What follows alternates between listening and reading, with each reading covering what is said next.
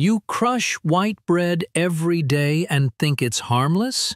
White bread hits your stomach and turns into a dense ball of starch. In your small intestine, that starch is broken down fast into pure glucose. Glucose rushes into your blood, giving you a sharp sugar spike your body has to handle. Your pancreas answers with a strong insulin release to push that sugar out of the blood.